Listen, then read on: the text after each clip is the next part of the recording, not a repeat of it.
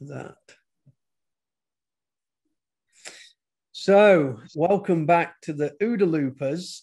This is session 3, and as you'll see if you've watched sessions 1 and 2, the crowd has grown immensely. So I was making some notes before we started recording. So we've got Roger Venegas, who's a real scientist, unlike me, who's joined us, and he's been looking at the various different things to do with the OODA loop and modern scientific method. We've got Margaux, who's joining us, and I'm just going to remember because I wrote this down. I'm now forgetting. So Margaux's joining us from the Center of Naval Analysis. And so she's done some really, really cool stuff, which we might get to talk about in this conversation. We've got Kim and Andrew, who are back from the previous sessions, along with Chris and Ben. And I'm sure we're going to explore some of Ben's new slides that he's been putting out recently. And then we have a Miro board link, which I'll be able to record as part of this session as well. Then we have 2 amazing police officers joining us. Lou from Chicago, who's a police detective and really uses these types of experiences in real life where any of the rest of us get to watch it on the news broadcasts. And then Ron, who's a captain in the Seattle Police Department. And both Lou and Ron were at the Quantico sort of, I don't know what was called, the Quantico sort of session that you all got involved in, where Brian Ponch, who's down there on my screen, worked with you all and came up with the diagrams that eventually ended up in the book, which is where Andrew sort of said we should come and discuss this. So everybody seems to have this deep interest in the OODA loop, and I wanted to bring people together for a few perspectives. In previous conversations, we've talked about spiral theory, about the OODA loop being a kinky slinky, apparently, and then these time spirals through space, which really fascinated us. Ponch asked me to remind him about implicit versus explicit loops today, and I think that's one thing worth exploring, because if I talk to my colleague, Professor John Turner from UNT, and we talk about implicit knowledge, implicit skills, they are individualistic. So when you look at the OODA loop with lots of word implicit around it, it tends to suggest it's a individual loop or individual process, not a team process. But Ponch will argue the latter on that one, I'm absolutely quite sure, and I'll be very interested to hear some inputs on this.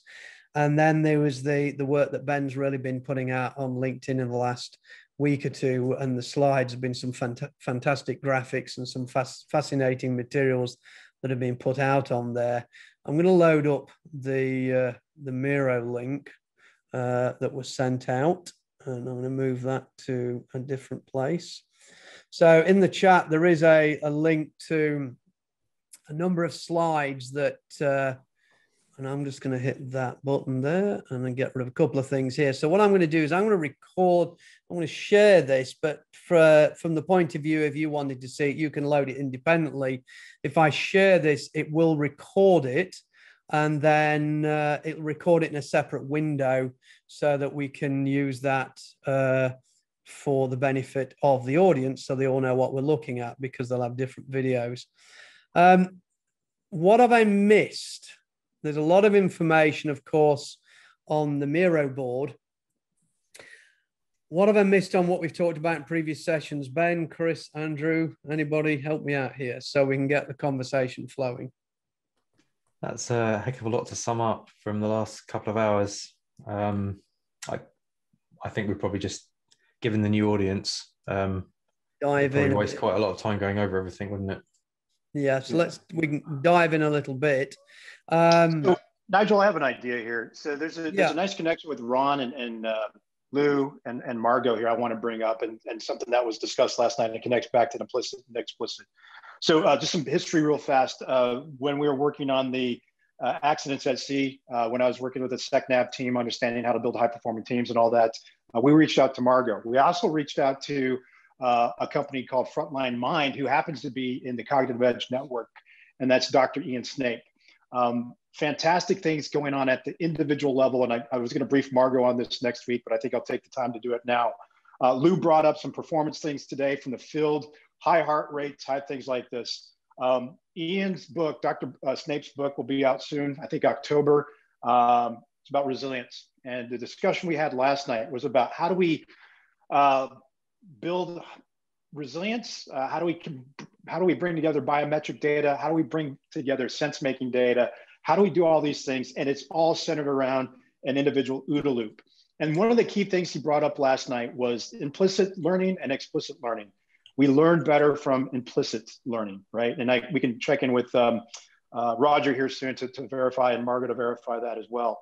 But the idea here is we need that ambiguity in the field when we're working on things. We need that, what they call in sports, the constraints-led approach. You put people in situations that they're going to see in the future, and we help them reduce their heart rate. So when they do experience that, they've seen it before. So it's a lot of lessons we learned in the military. But I think this is a great direction to go with today, considering the folks that are in here with Roger, with Margaux, with Lou, with Ron, at the individual level. Maybe this is where we want to go with this type of teaming. And Margaux, I definitely want to reach out to you in the next couple of weeks to kind of share with you where we're going with this, and what I think is in the realm of possible. And Ron and Lou, I think this is right in your field. So what do you guys think about that? You guys want to go in that area today? I think you've got something with that implicit, explicit stuff. So maybe let's try and get an understanding if we all agree on what that means, because explicit learning is when you learn from other people who are expressing it, or when something becomes, when you express something, it becomes explicit because other people hear it and learn from it. When it's implicit, you're putting your own life's experiences, all the things you've learned, the way you see the world, the way you process what's happening. And in my understanding, and it is purely my understanding, if you're going through the sort of OODA loop sort of thinking process, you're visualizing all the possible outcomes when you're doing that sort of orientation stage, and you're using all that implicit knowledge and your view on the world and your way to connect the dots to make a decision. And so I'm fascinated on how this becomes more than an individual thing. So maybe that's some of the conversation could be thrown in there as well. Roger. Could it be safe to say that implicit learning is incidental learning, is learning that you kind of stumbled upon, because it's not something that you avidly seek? So implicit learning is like sometimes you're doing something and then I've just learned something and you weren't aware of learning it. You implicitly learned it from that scenario. Would that be it? Yeah, I think it depends if we're distinguishing implicit and explicit learning, the process of gaining information, versus implicit and explicit knowledge, right? So implicit knowledge is riding a bike. I can't explain to you how I ride a bike. I just know how to do it. But I made a deliberate effort to learn how to do that, right? And so I guess that's probably something that we should identify up front is whether the knowledge and the learning, whether we mean the same thing by that, or whether we're making a distinction between the two. And that's a really good distinction to make, because knowledge that you implicitly know is something you've already experienced. And when you implicitly learn something, it's an environment that you didn't know that you're actually learning it until you've actually completed the action, correct? Can we agree with that? No, it's not that. I'm having to Google these things because I'm just looking so implicit learning is acquisition of knowledge about the underlying structure of a complex stimulus environment by a process which takes place naturally, simply, and without conscious operations. So that's basically what I think we just said. Let me give you some more context in the conversation last night, and I agree with everything that's being said. So we were talking about pararescuers, or PJs in the Air Force, and all of them have the strength to do 20 pull-ups with a 50-pound bag on or backpack on. But you put them in an environment where they have to climb a ladder, which they're all physically capable to do, climb a ladder to a helicopter. Some of them can't do it. Half of them can't do it. And why is that? Their heart rate goes up. And this connects back to what Ron and Lou experienced in their world. So how do you coach them? How do you do things? How do you improve that performance? And how do you measure performance in that type of environment? So that's kind of where this idea came from, is you have to put people in the environment they're in, or a similar environment. You know, we always talk about anthrosimulation and experiential learning activities to help people learn. But we have to create the conditions where people don't know they're going to be learning something. And Lou and Ron, I kind of want to bounce this off of you guys, because you have to train people in the field, and then you have to train them in an activity and then take them into the field. So thoughts on that, Lou or Ron? Yeah, sure. You know, the implicit stuff is just one of the big things that they're looking at in policing right now. Implicit bias being one, and I've kind of started looking at the OODA loop as a place to examine that and maybe do some retraining or reworking with Peter Scharf down at LSU. So I think you've hit the nail exactly on the head, Ponch, that the implicit side of things is really critical, and training is really critical. This immersive kind of real life, real time kind of training, not just training an individual skill or a set of individual skills and then expecting somebody to go out in the field and put all that stuff together on their own, but being able to coach them through it, train them on the skills, and then put them in scenarios where they have to start picking and choosing and using those skills. That makes them better. It helps build their creativity when they actually get out in the real world and they're faced with a novel scenario or a novel scene. They can grab stuff that they've used before or that they've seen other people use in those trainings, those real life kind of trainings. I think Lou was talking about Shoot House today, which is very much that kind of a training. And it's absolutely the direction we need to go as far as policing goes, and certainly something I think where there's a lot of utility in other environments as well. I'm just looking. I'm sorry, go ahead, Lou. Yeah, so when I think of the implicit explicit dichotomy here, for me it's the explicit is, hey, follow a flow chart. It's very describable. It's much more analytical, right? It's what we see when we come up with learning objectives and like, this is what you will be able to leave with. Whereas the implicit is like, hey, we're going to do stuff. We're going to experiment. I don't know what's going to stick though. I don't know what it is that's going to like reform into like a new mental model. So before the recording, I talked about that this morning. I was at this live fire shoot house. It's basically simulations of a variety of policing scenarios, from burglar alarms to domestic violence to active shooter to hostage rescue to search warrant service. And they all drive a certain response from teams of officers. And I witnessed 20-year-plus officers, and like I got on the job a couple of months ago, officers go through this. And some of the young officers were just not able to keep up, right? The pace of change in their environment was just exceeding what they were capable of comprehending and making sense of, right? And I could see it in their eyes, right? And then you got the experienced officers that are moving through it, not breaking a sweat. Their heart rate didn't change at all, right? And we need to artificially inflate the experiences for those young officers so they can accelerate through to become more experienced, right? Through the simulation. Now, one of the, in many of the debriefing sessions that we ran today, the older officers that I've worked with personally would say, yeah, I saw Lou do this, or I read his body language, or the way that he was standing, the way that he was looking. And they picked up on that stuff, right? The nuance, that's implicit stuff, right? Whereas the young kid has no idea why I'm standing slightly to my right, canted this way, and with my head in this direction. He doesn't understand that I'm communicating something with him. And it was very difficult for me to describe why it is that I stand where I stand, point where I point, like just my body language, posture, facial expressions, all those things that experienced guys picked up on, the young kids were not. That to me is the difference between explicit and implicit.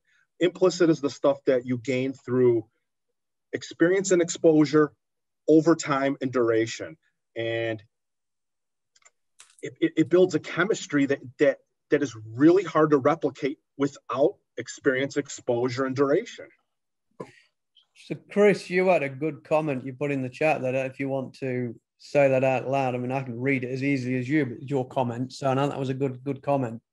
Yeah, no, it was just a query of, so for me, it sounds like, and obviously I'm not in this situation, but it sounds like everyone's getting the same level of input in these things. The data is there to be sensed, but it kind of sounds like the experienced officers are able to filter what they need to pay attention to and how they need to pay attention to it, rather than just getting overwhelmed with the input, because they have that experience of the kind of more interpretative elements as well.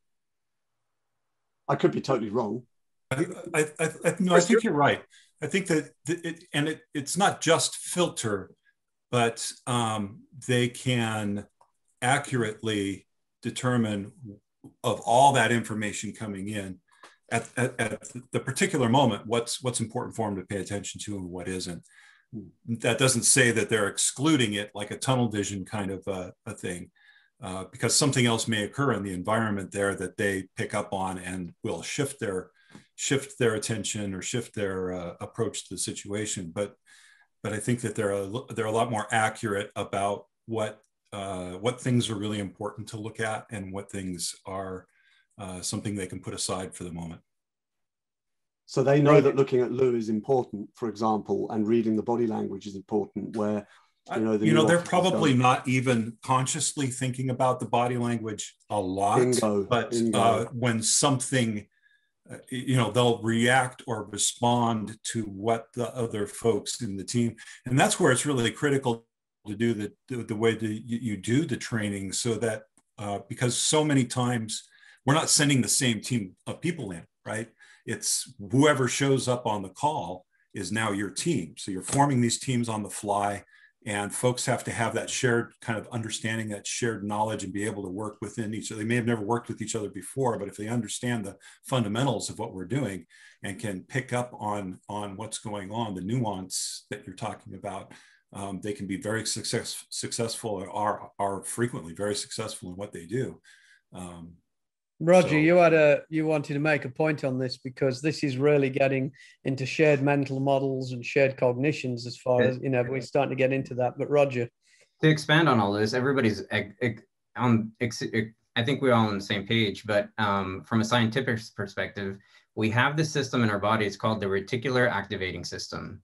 This reticular activating system takes all of the observations except for smell. Smell is the only sense that is emotionally connected. So when we experience fear, we experience a new observation. When we go into new situations with new teams, our heightened sense of fear expands our reticular activating system to be hypersensitive. So experienced personnel are more apt to pick up subtle changes and also have extrasensory perception of subtle gestures, motions, because 75% of most of our communication is in body language. So if we look at our environment today, we have masks on. We look at facial expression for perception of happiness, anger, sadness, help, despair. So now our reticular activating system is overcompensating to look at the eye only for these kind of markers. So when we're in new environments, we're expanding our paradigms and also finding those mismatches to either lead us down that muscle memory that we already know how to conform to these kind of environments. Even if you have a new person on a very well-seasoned team, they're only as strong as that weakest person. So we really need to understand that the orientation and the incoming observations really affect how you're going to execute those decisions. I mean, there's so much starting to start to pull together thoughts in my head, and I'm watching the chats. I mean, nobody else can see it with me. You guys can, but the audience won't be able to see this, because there's so much fantastic stuff going in the chat. And I want to pull that out, because a lot of what you were just saying and what Ron and Lou was just saying is really the crux of what Boyd was trying to sort of explain with the OODA loop. And this is where we want to sort of pull this up. And we get into things later, sense making, weak signal detection, all these sort of things that we want from the complexity world, but it's sort of being leveraged by everything we're describing here. And I'm seeing comments that Chris and Ben are sort of batting backwards and forwards about my thing's scrolling, unconscious, conscious, PNS, CNS, somebody will tell me what that is in a minute, sense observed stuff they were discussing. And then Ben, you're talking about, also chunking vertical versus horizontal complexity. And then Chris, you're jumping back to crews versus teams. So we got crew concept coming in there. And then before I go any further, because there's a whole bunch of new stuff from Margaux as well, what's your thoughts? Because I just want to try and pull some of those thoughts out that you and that Chris and Ben were sort of batting them back in the chat there, and see how it relates to some of this conversation. Can I go with who is that? After you, Ben. Chris? After you. All right. Can I go with the horizontal versus vertical complexity? So this is a concept. I think I mentioned this in the last session. So I'm paraphrasing massively, but vertical complexity is a way of measuring sort of human development, right? To what degree is the thing that you're doing taxing your cognitive system, right? So from Lou's example, the people that are more experienced chunk up much more of the context of the situation from Lou's behavior. So they have the experience, they have this kind of extra fidelity of their senses that, a half inch of Lou's head means something to them that it doesn't mean to somebody who isn't in this situation. I have a similar kind of, I've served in the military, but my experience of this comes from actually working on the door. I used to work on the door in a pretty rough pub in a town in the UK. And I used to work with my brother and my best friend. And we had this, extrasensory perception is something that's come up a few times in the chat. And that's what it felt like, right? We would be walking through this pub with probably 200 people in it. One of them would be up on the balcony. The other one would be over there. I'd be walking through the crowd, and literally a half-inch raise of the eyebrow would be enough to say that dude over there is going to be going out the door in figures few. So that to me is like, that's the vertical complexity, right? That's familiarity with your situation such that you have these abstractions that you've built in that you can just unpack a whole load of extra meaning from a very small initial seed because everyone has the context. And then the horizontal complexity is the kind of the drilling, the complicated or clear domain where it's almost like tying your shoelaces. It's a sequence that you go through, but the better you get at that, there's always going to be a limit, right? There's no way you can chunk up the time-bound sequences of the actions that you need to take, right? You get better at it, and it moves into muscle memory, but you'll never get that kind of compression that Lou was talking about, where a quarter-inch move of the head in a certain situation conveys meaning that people get or they don't get based on their experience. Mm. Ron, if you want to add anything to that, Chris, because there's a couple of things coming out here. Andrew was mentioning about we need to be aware of the bias that we get with experiences with that extrasensory perception. And is that a danger? Because in the chat, we're talking about retrospective coherence, which comes up quite a bit in a lot of posts nowadays. It's becoming more popular. And is there a danger that our implicit behavior is being biased by things that we think we know, but we don't actually know? I don't know if I'm phrasing that in the correct way. I don't know if you've got some thoughts on that. Maybe things that we've justified after the fact is probably another way to put it, because of course, when you're moving through a scenario that by nature is complex, you're sounding it out as you go, you're probing as you go, but after the fact, you usually have the kind of utopian or dystopian justification for why it happened. And if everything worked out well, and if somebody broke out and had a fight and you got them and whatever, it's because you're a genius and a amazing fighter and whatever. And if you missed it, it's because, well, what could I do? Other people got in the way. And there's always this kind of, all humans do it, I do it on a fairly consistent basis. You look back at what you've done and you kind of retrospectively try and apply coherence where at the time it was emergent. There wasn't a specific type of coherence. So I find that's interesting. And it ties it ties a lot in what Ben was saying, I think, and what, you know, Lou and Ron and Margaux was saying as well. It all ties. Ben and I were talking about, and I popped it in the Miro, and it's a much better version than the completely wrong one that I put in when I was super tired, of the, I called it SUDA, which is a bit of a bastardization, I guess, if you want to look at it like that. But Ben and I were talking about the idea behind the fact that, you know, so you've got observation, which kind of, there's an interpretative element, I think, to observation, where the sense of seeing isn't necessarily interpreted. It's a kind of relay of information. And so for me, there's a definition between sensing and observing, if that makes sense. Seeing is a sense, but observing tends to, for me, have some kind of interpretation. So I've added a line in there, and please, I'm sure everyone's going to jump on me and say it's awful and wrong and whatever. So it was just something I was playing with. And the reason I said PNS and CNS is because you're looking at your peripheral nervous system versus your, you know, your central nervous system, where you make informed, or supposedly make informed decisions. And the example that Ben and I were talking about was a hot potato. If you pick up a hot potato, the signals for that don't even get to your brain before your spine has said, drop that damn thing, it's hot, right? So you've gone straight from sensing, not observing, to action, which is reflexive, and that's peripheral nervous system. And then it feeds straight back to an observation of, I'm holding something hot, I better put my, you know, and that's where you orient, where's the cold tap? Decide to put your hand under it, and then you start. So that was an interesting thought, because there's a split between the conscious and unconscious, perhaps, which is important. So I want to jump on that, Chris, because I started some lively debates online with people I could never convince, for reasons we won't bother going into, that, you know, is the OODA loop an open system? And I got into this whole, I got all these lectures about, no, it's a closed system because it's the way it's drawn and blah, blah, blah, and all the rest of it. And people were throwing science papers at me and all the rest of it. And that's just before I went and made a big speech the other day at Catacon, talking about why PDCA is not a closed system, it's an open system, because you can start at any point and you can enter and exit at any point. Now, the fact that Boyd drew it as a loop, not as a circle, but as a loop originally, people are now fixated on the fact that the entry and exit points are fixed and the process is fixed, which is a closed system. What you just described was definitely not a closed system.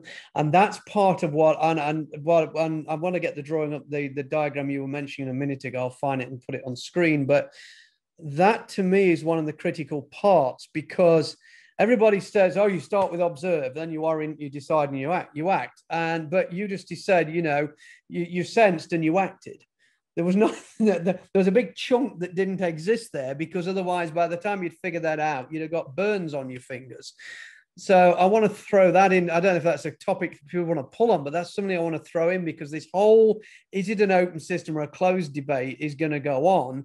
And Boyd didn't say it was an open system, but he said he was striving. I think there was, I'm paraphrasing, there were words that suggested that. And I know Roger's been reading the literature in depth with Charlie, because Charlie's got a copy of every piece of paper that Boyd ever wrote, read, or annotated, and he's been going through it religiously, I know, with Roger over the last year.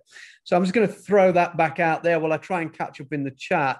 And if you can tell me what the image was, Chris, I'll go and find it on Miro and put it on the screen, because there's a bunch of images there. It's buried in the middle of all of Ben's far more excellent graphics. Which is it that one with like it says reality on it? Is it that one? That's the one, yeah. And you can see I've kind of popped Cynefin in there, mostly in Orient, and it kind of tips into decide and tips into kind of observe and maybe sense. But if I blow this up a bit on my screen, so it's this diagram I'm sharing now, is that right? And again, it's just an exploration, but it made sense to me because there are elements of action which cut out orientation, you know, and so on completely. And so I guess that part of what, you know, Lou was talking about with the live fire thing is you're trying to head off, because you have the ability, of course, and Ben pointed this out, you have the ability to override that reflexive kind of element, that sense element. You sense, and you know the triggers for it. So you can actually hold on to that potato, even though it's burning you, and say, I'm going to hold this, whatever the cost, and override that kind of reflexive element. So there is that element to it as well. So I haven't worked out where it might go, but there might be a wavy split of conscious and unconscious. Might be cat amongst the pigeons, might be total rubbish, but I thought it was an interesting exploration. So I'll let all of you tear it apart. Well, it's on screen and it's being recorded on screen for others to see. So thoughts, comments on what we've just been discussing? Yeah, my initial reaction is you're not going through one loop. You're going through this many times. So if you describe that hot potato again, you didn't just go through one, you went through multiple. You made a conscious decision somewhere. To exactly. Hold it. So you don't need to add on to it. Yeah. Yeah. Oh, that silenced everybody, because that was one of the conversations that had come in the past, that we're going through multiple loops. And I know that we wanted to get Kinky Slinky back because that was in the chat earlier, but that was the sort of these continuous spirals over time. And one of the things Lou's got a plastic slink. I should get my metal one out. But so the whole point is that as you go through these loops, the entry and exit points may be changing, and actually the way you exit your thinking in the previous loop may actually dictate the entry point of the next loop, which is what I've been trying to describe with PDCA thinking, depending how you form your hypothesis and the way you respond to that. Yeah, and Nigel, one of the drivers in changing the way we look at the OODA loop in different contexts is the dynamics of the Cynefin Framework, right? We're never in one context. We're moving around constantly. So it's not a static thing. It's we're moving through many loops throughout the day, maybe even in parallel. So that's what was what drove us to create the static view of the OODA loop in each domain. It doesn't mean that's the loop we do all the time. It's just the emphasis of it, right? So Kim, you were saying something about complexity being both subjective and objective, and I know it's really early in the morning in Oz, so I wanted to wake you up and invite you to sort of dig into that a little bit based upon some of what you've heard, because your knowledge of complexity is greater than mine.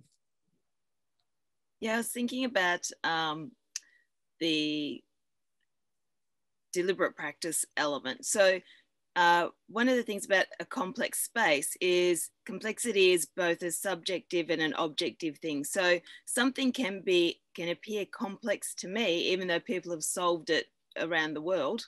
And I can do deliberate practice and learn the patterns and learn how to deal with it. And for my own subjective view of that thing, I can get better at it and move it into the complicated or the clear domain on the Cynefin Framework. And then, in fact, if I was, practicing to respond to emergency events, a chaotic event, for example, then I'm able to respond better when those events occur. But a truly objective, complex space. So, in other words, it's not that it's only me that interpret it as complex. If I do that deliberate practice in that complex space, thinking that it's going to give me a predictable result, and it's truly a complex thing, what will happen is every time I do that thing, I'm going to get a different result, because that's one of the definitions of complexity. So I think we have to be quite careful when we look at something and say, I think I can deliberately practice my way out of this and make sense of it. Sometimes you can, and sometimes you can't, depending on whether it's a subjective complex space or an objective complex space. That's where I was going with that one. So I'm just scribbling notes here when I'm looking at the chat and listening to you, Kim, because Ben made a comment saying, based on some of the stuff I'd said, is that, I think so anyway, some of the loops don't have a start and some don't have an end, which is interesting, because is that not a definition of an infinite loop? I don't know. Lou was sort of saying that he's not sure he totally agrees with that. And Chris throwing about, why he fed back the reflexive back into observe, which is hopefully on the diagram that's been shared at the moment. And then Andrew, you threw in there and talked about the loop being even tighter or being a tight loop. I don't know, Lou, can I pull you there and sort of you were sort of questioning the idea that some of the loops don't have an entry or an exit point, which is an interesting concept. Yeah, I mean, I think there's one entry, right? For me, it was in 1976, right? And then I think there's going to be an exit, and that's like whenever I pass on to whatever world awaits me. And I mean, it goes, right? And when a bee is buzzing around my head when I'm sleeping, I'm still, waving at it reflexively. I'm just operating in implicit guidance and control pathways. But it's like, I never really connected with the idea of where's the loop and starting and stopping. For me, it's literally always on. So there's somebody wants to pick up this. I'm just reading some words in here, and I'm feeling like the times when I spend with Dave Snowden on my sofa and he's talking to me, and I get my phone and literally sort of discreetly Googling what he's saying to me. And I do really mean that for truth, because now Roger said something about now, if I pronounce this badly, Roger, just smile, discreetly, but Einstein-Lung effect of objective and subjective approaches. Chris then threw an infinite slinkies attached at the ends per chance. So I don't know, who wants to sort of make some sense of that? Roger, what did you mean by that phrase, by the way, so just to help everybody? I've been reading this book. It's called Mind for Numbers by Dr. Barbara Oakley. And she talks about the Einstein effect. So imagine you're in a car and you see a car that you really like. Say you like a Ferrari. Then all of a sudden you start noticing all of the Ferraris and not the other cars. But you're not subjectively or objectively noticing them. You're just noticing them because you like the car, and then you start focusing on just that car. Then it becomes very subjective, right? Because then you're like, oh, I really like this car. And then you start gaining more subjectivity and weight. And then you start losing a little objectivity, or vice versa. When you objectively don't like something, just because you don't know why you don't like it, you're going to objectively reinforce that I don't like this because I don't know. You don't like a movie because of the title, you've never seen it, you don't understand it, you just don't like it. Then you objectively have no subject matter expert in that movie, but you just don't like it because of the way it looks. Or you don't like an actor, you don't like a comedian.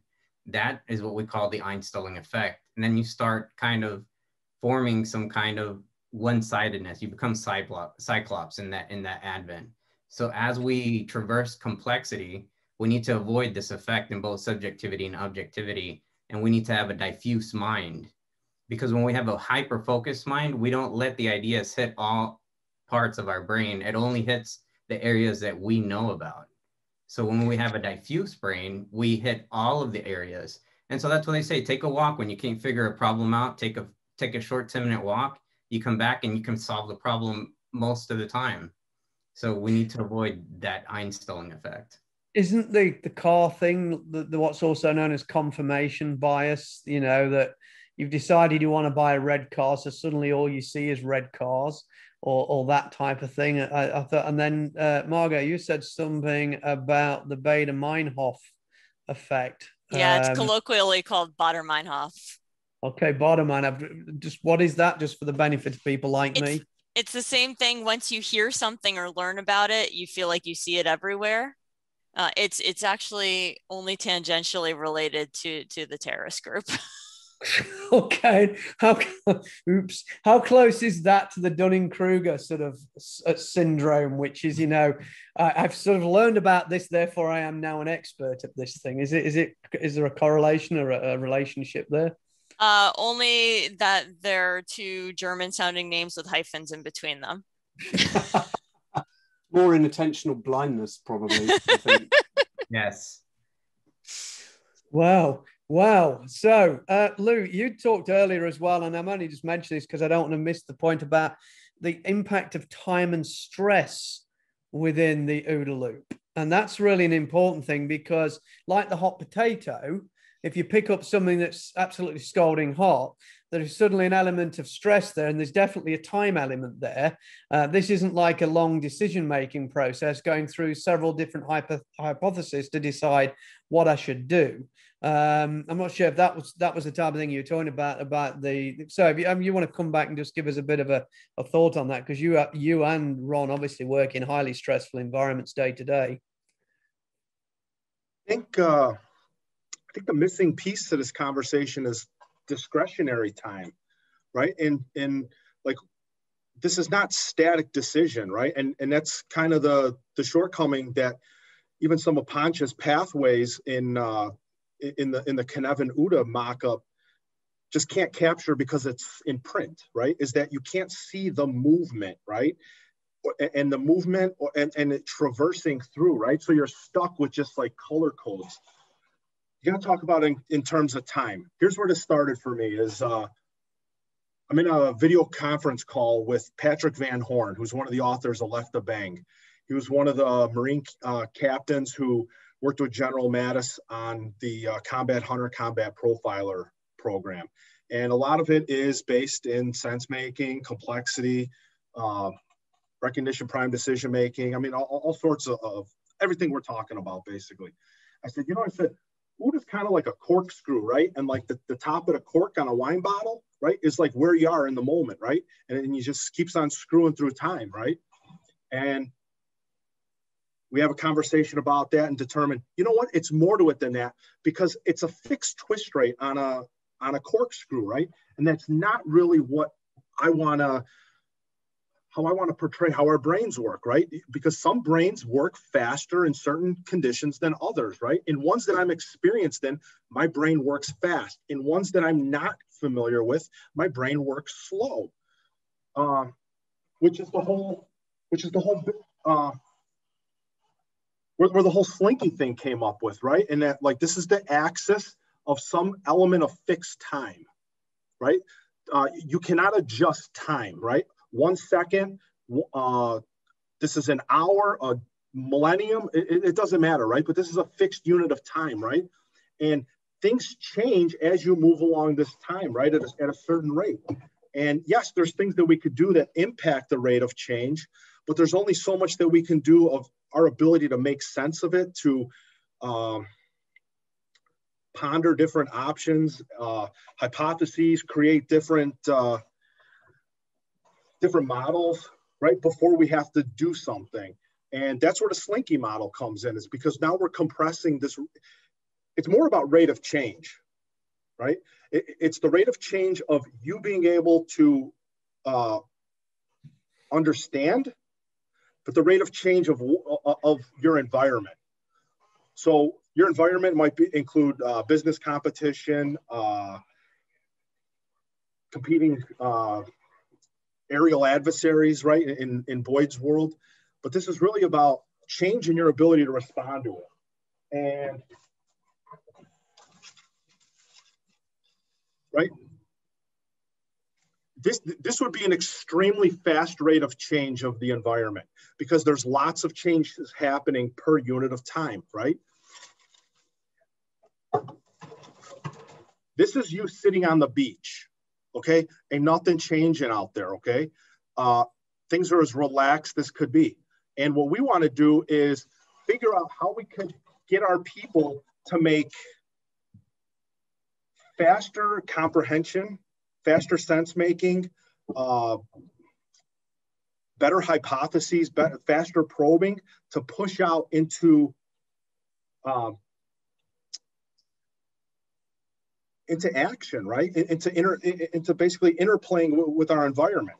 So if the environment's moving this fast, but you're only able to process it at this fast, it's outpacing you, right? Likewise, if your environment is very stable, right? It's not changing, but your brain is capable of processing this, you're bordering on boredom. Like you're thinking too fast, right? That's how I see the power of the slinky analogy, is talking about time, right? And then what is it that we can do to make more turns in the same time, right? How can we open up bandwidth to be able to process more, to accept and consume what that changes in the environment? And I'll say this, that one of those things is by becoming so experienced and doing something over and over and over again so much that you're able to push certain things that were eating up bandwidth into the subconscious. And because the subconscious does not eat up my bandwidth. It's operating on like the system one. And Chris, I'm watching what you're writing in the chat, and I've got the 3D model as well. I'll pull that up if it's valuable to show on the video. But you're mentioning back in session 1, and I think you're absolutely right. We started to talk about multiple helices or helixes, if you prefer, and we talked about that, you know, which you can context switch between, which can dictate the speed. But there's a lot in what Lou's saying starting to resonate with me, because we talked about this whole time concept, because we always think about the OODA loop when we first read the stuff of Boyd, and we think of fighter pilots and the Ponches of this world, you know, making split-second or millisecond decisions to save life and limb and to maneuver at high speeds. So you always think of this OODA loop as this very, very fast thing. And what Lou's saying, we need to be able to process much more in the same unit of time. But at the same time, that sort of level of processing changes depending on our context. Go on, Chris, you were going to add something there. I could see you were waving. Well, no, I was just thinking, so if Lou had multiple slinkies and some of them were more compressed and some of them were more stretched out, as the context of your environment changes, or your need to react to the environment changes, would that be, rather than compressing or you know, dilating the OODA loop itself, if you like, if you want to look at it like that, would you not context switch to a faster flow? Like it was just seeing, you know, what Lou was doing there with the, because of course, you know, and I put in a tongue-in-cheek comment, obviously we're not talking about time dilation and, you know, near light speeds and stuff where the perception of time does change and all that kind of thing, but you know, being able to switch to, your loop might not be going as fast as someone else's based on sitting on a beach, but if something happens on a beach and, you know, there's a disturbance and somebody runs out with a knife and you happen to be, you know, an off-duty officer or whatever it is, taking your time out, would you change that loop, or would you switch almost immediately to one that you've been trained to deal with that situation? Would that be a different loop that you have? It just is just an interesting thought based on what we were talking about in session 1. I think this is about capacity to accept that rate of change. Right, so it's in the context, how much can I understand of it, right? Like I have a mind or like an eye for like the pickpocket when I'm on vacation, right? And like I interrupted my own pickpocketing in Europe, right? Because I see that kind of, that's just human behavior, right? But there was probably so much other crap going on around me that I'm totally oblivious to, right? But I can consume a lot of information about scammers and pickpockets. You know, so like there's a capacity for it. So I still hold that capacity when I'm sitting on the beach, but now I'm really activating it when I'm in a European train terminal. But you switch it for when you need it, but you don't have to switch it and stay there. You can switch, you know, use it and then switch back to where you were. So, you know, Ben, to some degree, we're talking about, we do experience time, say dilation or contraction. You know, I over the years have sat on a number of shooting review boards, and then also just my personal experiences out in the street, and it mirrors experiences of high performance athletes who, you know, when they are really in the zone, they can, you know, they'll describe a time distortions, a lot of times expansion of time, but they feel like they've got, you know, they're maybe working really hard, but time is just kind of going in slow motion, and they're able to make the adjustments that they need to make to do whatever they do. And I hear that a lot about from folks in the shooting review boards, and you know, it's that particular activating system where it's stimulated to such a degree where they're able to actually do things that you shouldn't physically be able to do or mentally be able to do. See rounds coming out of a handgun. You'll they'll either hear things super loud or super quiet. Time will either expand or slow down for them. And really high performing folks try to get to that place where they can expand that time, where it feels like it's slowing down, and they can move faster than they would normally move. I know this sounds really odd, just even listening to myself, but it's something that I've explored an awful lot with folks involved in these high stress, high pressure shooting situations, and consistently across the board, there is some sort of a time distortion, perception distortion, either visual or audio, or time sense distortions. And I think you can train to that as well. I mean, we train our high performance athletes to do those kind of things. So Ron, I mean, you get into an area which we'd wandered into a session ago when we started getting very much into this whole concept of time, and we had a bit of fun with that, but also because I'm a time travel fanatic amongst most Brits who like Doctor Who.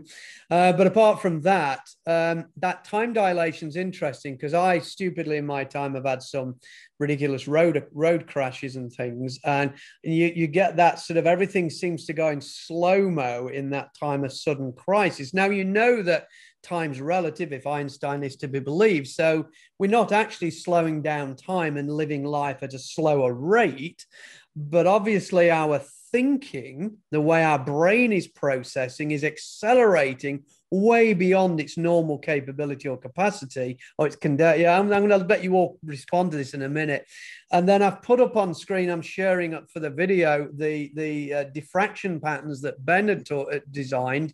I'm hoping I'm on the right slide, Ben, because I think this really comes into understanding the OODA loop in a lot different way, not just these entry and exit and open system and implicit sort of guidance and control, but this whole time dilation aspect is a critical thing. And if we want to drive high performing teams, and certainly in the world of yours, Ron and Lou, high performing teaming, and actually in the ex-military worlds of both Ponch and Ben, it's critical to be able to use that within that time construct as well, because there's those split seconds or microsecond decisions that save lives or change an outcome in some way. We want it in business because we want better, faster, quicker, more effective companies and organizations, so we can leverage what's learned in the really dangerous world to bring into the business world, which is only dangerous because of narcissists, and fix that sort of problem. So anyway, I want to throw that back. This is my mad sort of layman's sort of thoughts. To add on to that, Roger. To add on to that and to what Ron said, so I was a medic in the Army. We have what we call the golden hour. We don't know when that golden hour is going to hit, but it's going to hit at any time. And so we train to that golden hour. And so say, for example, you have an ID hit your Humvee and you're the medic on that Humvee.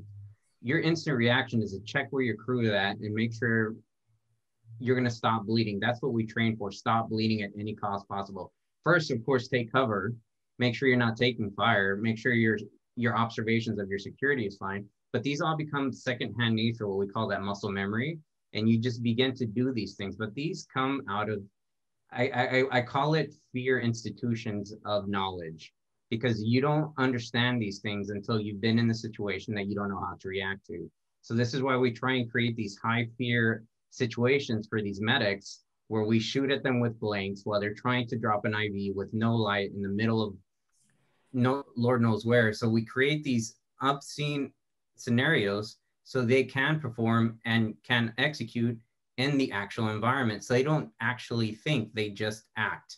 And that's what that true implicit guidance muscle memory control is in those situations.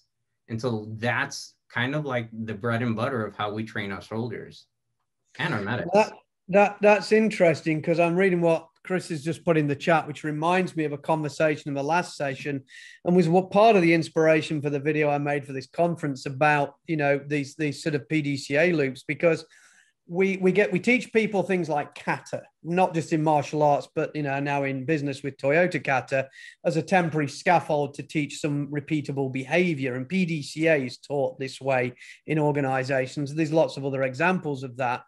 But then these are drilled and ritualized approaches that, you know, that we have. You've got the military version of drilling. You've got the business version, which is kata and PDCA. And you've got the martial arts version, of course, which is kata. But we've talked in a previous session that that's all well and good. But when the bad guy jumps up with this, you know, a 3-foot blade and starts waving it at you and you're pouncing around doing your kata, that ain't going to be much use to you. And I'm sure the officers have got much more experience of this, that, you know, the bad guys don't come at you in a planned sequence. You can train in multiple scenarios and multiple use cases to try and cover your bases. But there's always going to be a time when that isn't going to be sufficient. You need to be able to respond to the scary clown jumping out of the jack-in-the-box there. And I do want to at some point bring that back as well to what Andrew's saying about mapping these to organizational goals, because I think part of the value of these conversations is how do we bring this sort of from the world that you guys are all talking about and actually apply it with some ability in business, in organizations. I don't think there's any comments on the sort of what Roger just said and the sort of drilling and the ritualization. And then we maybe talk to Andrew's points about bringing this into the praxis of business. Yeah, I've got something that's been bugging me a little bit. So, Lou, if you hold up your slinky on the pipe again.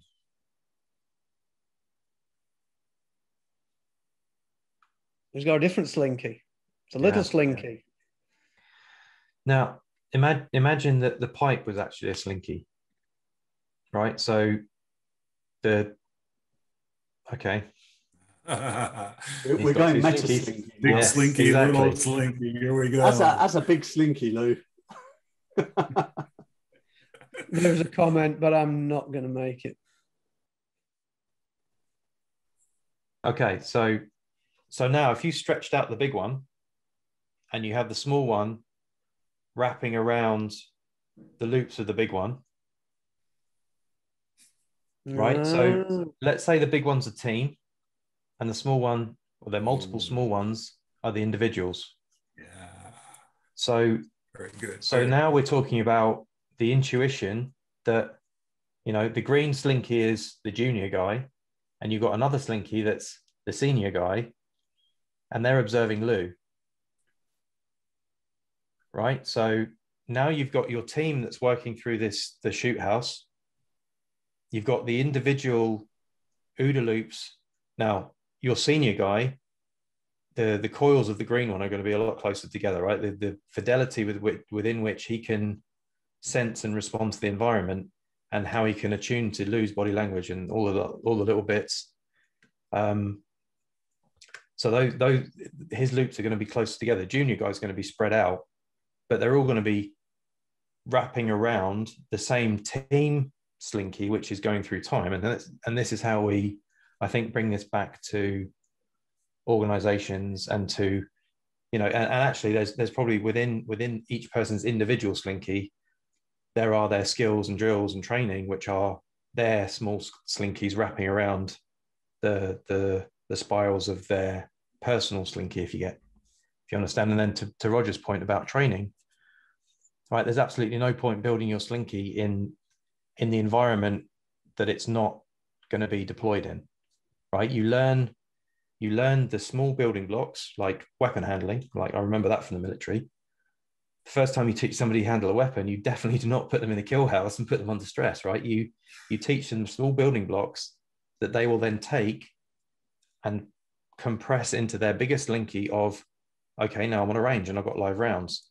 And then you take the skills that you've learned there of marksmanship and weapon safety and muzzle handling, and then you put them into live firing. And then if they haven't killed themselves or anybody else, then you put them into the shoot house, and then you've still got this kind of, and this is all vertical compression, right? And then you've still got levels of experience of people that have seen it in the wild versus people that haven't, and people that can kind of get that sensory compression and build the intuition from it. Can I just add to that quickly? Ben showed a really interesting visual, and I think this is related, Ben, isn't it, of the solar system, where you've got everything orbiting around each other in much bigger increments or much smaller increments, depending on what it is. And it was a superb visual. So, do we have that visual on the canvas? No, it's an animation.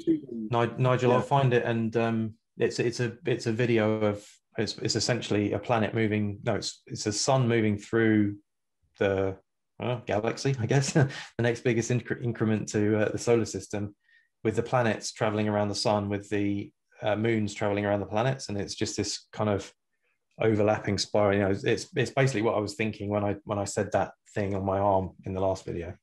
Yeah, so I'm just going to comment because Blaney here, he said, can you hold up your slinky on the pipe again is a phrase I never thought I'd ever hear. So I wanted to share that with the audience. I'm sure that's not true.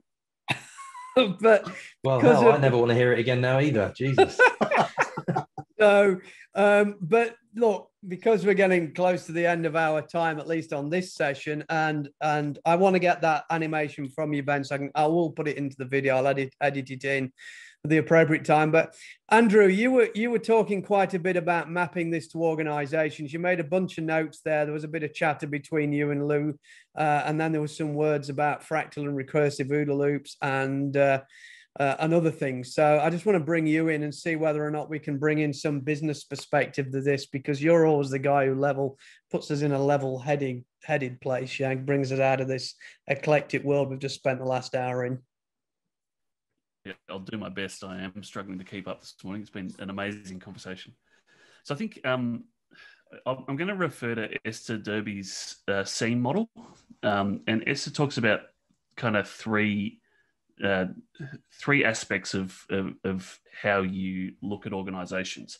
So the first one we'll talk about is the making layer, which is I suppose the team layer where we do the stuff. And some of the stuff that we do is quite repeatable. Some of it is quite deep knowledge work, but we can probably break that into making under normal circumstances and making under pressure. So I think that for the things that we understand or the things that are knowable in organizations, what our aim is to do is to develop that unconscious competence that people have been talking about, or that implicit knowledge, so that we're really good at the things that we know we need to do.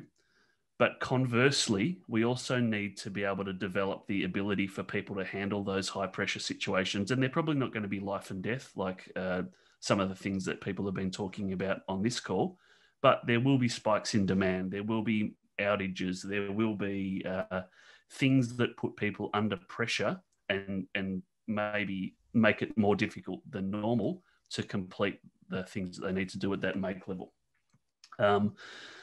It also appears that one of the things that organizations aren't doing particularly well, which high pressure organizations do well, and I think you speak about this in the book, The Flow System, Nigel, is developing the ability so that different people with different perspectives can come together rapidly as teams to bring to bear expertise on a problem. So that sounds like something that high pressure organizations do that your average organization could really learn from. And the other thing that we're looking at the making level is how do we build competency? So Kim was talking earlier about subjectivity and complexity, and also about the fact that humans can take novelty into operations, so we can make the complex clear over time by learning. So organizations also have to be quite effective at the making level at bringing complexity into operations, or bringing novelty or new ideas and making them, developing that unconscious competence. So that's kind of the making level. But then you start to move up. So if I'm looking at the slinky, and then I'm thinking there's a slinky around that. So this is the enabling or enhancing triple slinky layer in the organization. There, this is triple so far. So at the enabling enhancing level, I am developing the systems and enhancing the systems in which people work. So I'm bringing capital. I'm basically working out how we're going to deploy capital, working out how we're going to bring people together, and working out how to optimize the flow of work through the system. And that's kind of that middle management role is how do I create the systems to make the teams effective? Now, as soon as you start talking about that, the feedback cycles are longer than the feedback cycles in making. But also things are less knowable. So if I think about what people talk about in terms of measurement, like go to Deming, which says what Deming says about putting numbers around things.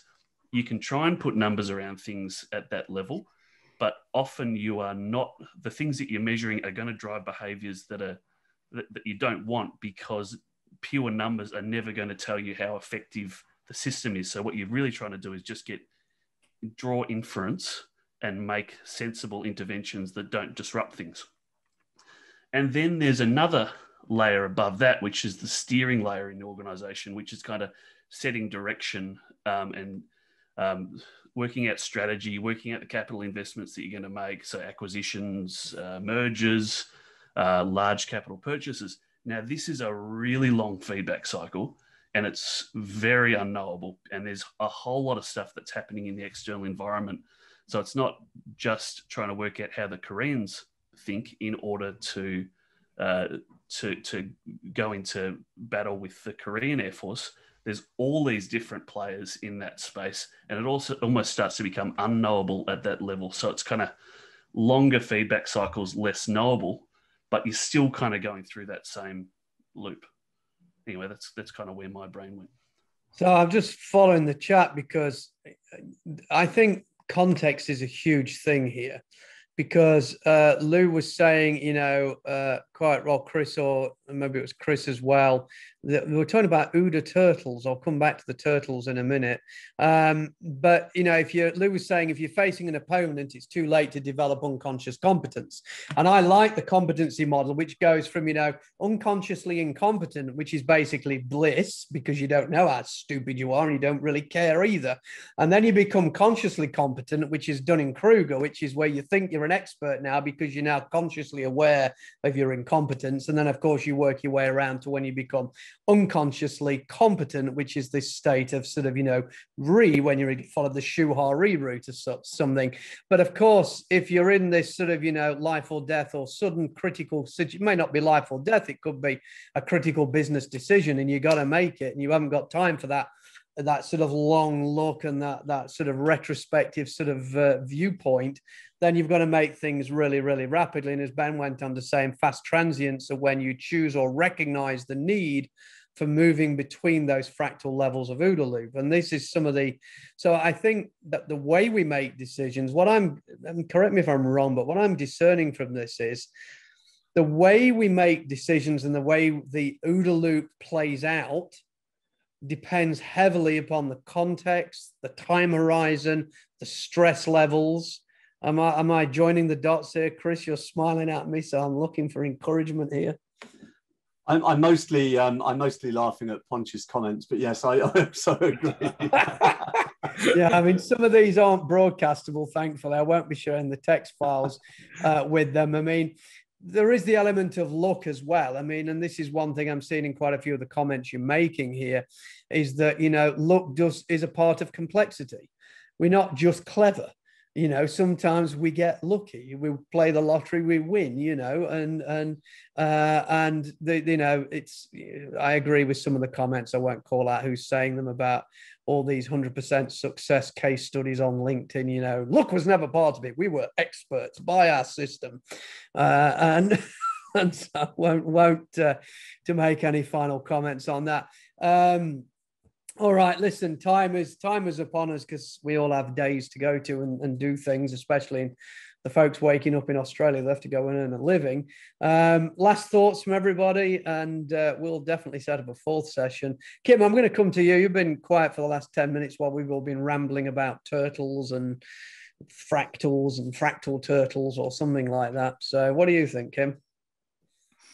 I'm really happy that Lou brought the slinkies because that visual got me thinking that's why it's hard for teams to spin up. By the time you have all of those slinkies together at the start, they're going to tangle, right? Until they kind of sort themselves out. And someone put the term harmonization of the slinkies. I think that's an awesome term. So yeah, really cool. No, I think it's a great comment. And definitely. Sorry, go ahead. I just said I didn't like their second album. If you listen to a lot of prog rock, they all seem to be called something along those lines. So, yeah, but as somebody said to me the other day, Chris, if you remember the 70s, you weren't there. So, Ponce, you got any final thoughts? Yeah, hey, I just want to thank Ron and Lou and our first responders that are out there. I know that they're facing nasty OODA loops that are emerging in this new environment. But thanks for being on. And Margaux took off already. She had to make dinner, but it's awesome having you. And last thing, the flow system, and I hate to make a plug for it, we didn't write it for agile organizations or for agile companies. It's useful everywhere. And that's why we really put a lot of effort in the complexity, and John put a lot of effort in the team side, leadership side, and then of course Cynefin and the OODA loops in there for a reason. But thanks for being here, Lou. Thanks for being here, Ron. Good seeing you guys. And you guys be safe. You guys keep your heads up. We're behind you, man. Yeah, I mean, I'm going to recognize not just Lou and Ron, because they're out there fighting the good fight day to day in really dangerous situations, but both Roger spent 20 years in the military. Ben was a Marine. Was it a Green Beret, Ben? I don't know. I'm being it's so really sort of a decorated set of soldiers in the UK. And of course, Brian Ponce, he just flew planes or something off a boat, apparently. But, anybody else? Ron, Lou, any final thoughts before we stop the recording for this session?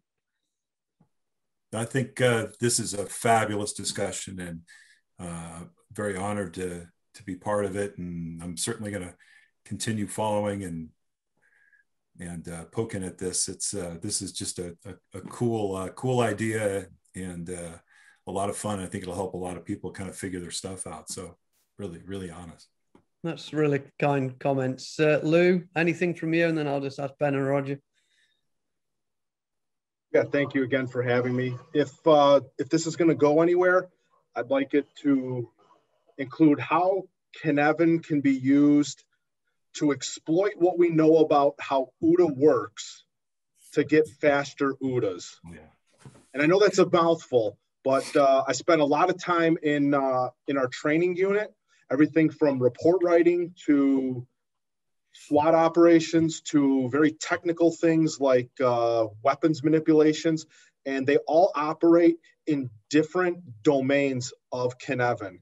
And if we can maximize, right, and efficiency is not maybe the best word, but I'm going to use it. If we could be as efficient as possible into learning and getting good at things, right? By acknowledging the domain that thing sits in, right? We can take your capacity to operate from here to here. Right. And I think that is like the big strategy of life, right? Is by being able to accept more, by being able to figure change out more. And if we're more purposeful with learning, education, training by using the Cynefin, then we can crush OODA. So thanks so much for including me, Nigel. No, absolutely. And you're all invited back, of course. And let me just tell you, I mean, I was reading the chat and I was watching Chris and Kim's heads were like those dogs you have in the back of a car with a slinky neck, like, yeah. So that was definitely happening. I can see the comments in there about the nodding frenzy. Dave is watching these videos, just so you know, Dave Snowden, and he will at some point participate with others maybe, and to debrief a lot of this. But Lou, what you just said, I'm going to replay that, and I'm going to make that as the sort of topic for the next session, because I think that's where we start to really think, we start to be able to improve what we wrote in the book, but also start to really bring out how we can actually apply this, not only in, emergency services, first responders, in the military, but also in business and in daily life. I think there's a lot of praxis there we can drag out. And I think if we do that, then apart from these exploratories being a lot of fun and a lot of brain warping going on, I think actually this could become very, very valuable. And Lou was saying, what Andrew was getting at, there's that's where this can actually drive, and I think that's really useful. Roger, I'm just going to let you have the last word, since you're our scientist and really clever person. So what have you got? What's your thoughts? Thank you so much for letting me be part of this group. I've learned a lot, and also has expounded a lot of just kind of knowledge all around. very grateful to be around such smart people. Thank you. Yeah, you and me both. So just to mention at the end of this, the stuff that sort of Andrew had said is, you know, mapping to organizational goals, do the noble things well, develop unconscious competence in the things that we know we need to do. Number 2, develop the ability to handle high pressure situations, which of course Lou and Ron were talking about extensively. 3, enable rapid teaming so that when different people come together, they can work effectively, which Andrew had said he'd been reading the book. And I give a lot of credit to Professor John Turner on that for his expertise in team science. And then of course, number 4, develop competency in bringing novelty. So things we didn't think of, crazy ideas, whatever. That's where a lot of your implicit stuff comes into complexity and bringing that into operations, which is in the clear domain. So these are some great things we'll explore in the next session. My head explodes every time we have these conversations. I really do struggle to keep track. I'm not as clever as any of the other people on this screen. And so I look forward to session 4. I'm just going to stop the recording. Bear with me 1 second.